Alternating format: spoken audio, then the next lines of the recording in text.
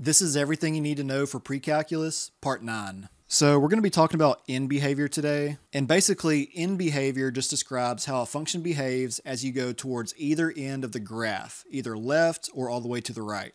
So the way that we can describe our left end behavior, or towards x is less, so the way that we can describe our left end behavior, or as x approaches negative infinity, would be like this. So we would say the limit as x approaches negative infinity of f of x is such and such. Okay, so let's go ahead and find the limit for this function.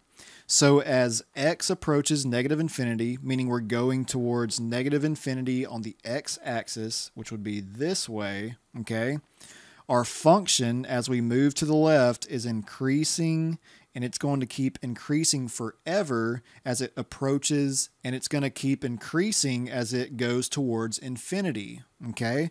So as x is going towards negative infinity to the left, f of x, or our y value, is increasing going towards positive infinity, okay? So the limit as x approaches negative infinity of f of x is equal to positive infinity, okay?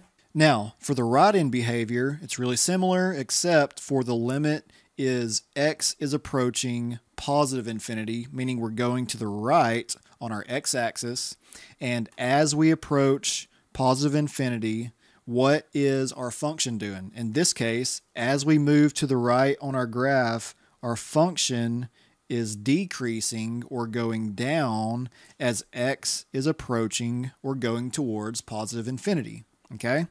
So that means that the limit as x approaches positive infinity on the x value is going to be equal to negative infinity, okay? Again, because our right end behavior, as x goes to the right, our function is going down, okay? It's going down towards negative infinity because it's going to continue forever. And so a lot of times you'll hear them say that f of x is approaching positive infinity this way, and f of x is approaching negative infinity as we go towards our right end, okay?